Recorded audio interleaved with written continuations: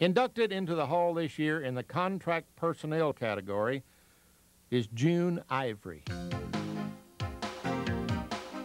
June Bull Ivory of Pampa, Texas, worked tirelessly for many years to make the sport of rodeo bigger and better. Rodeo secretary, timer, media relations, and grand entries, June did it all. She could be as tough as nails with a heart of gold. She was on hand to unload the first horse at the first 1959 NFR in Dallas. She helped design the secretary forms and judges' sheets for the Rodeo Cowboys Association and organized the first rodeo secretary school. June had a flair for color and flashy attire and often carried the American flag during the opening ceremonies of some of rodeo's biggest events. She was the first woman Justin ever selected to appear in an advertisement. As a teenager, she worked for the prominent rodeo contractor Everett Coburn and the World Championship Rodeo Company. June had a fantastic memory for who might have tied a calf or ridden someone's best bucking horse or bull. Her straightforward and no-nonsense ways landed her jobs with all of the big-name stock contractors. June says, "One of the hardest rodeos I ever secretaried was the 1968 Hemisphere Texas Youth Rodeo in San Antonio.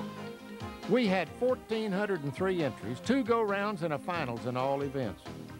The committee had told the parents that each kid would be up at least once during a performance. I'm proud to say that all kids were treated accordingly and no one was left out."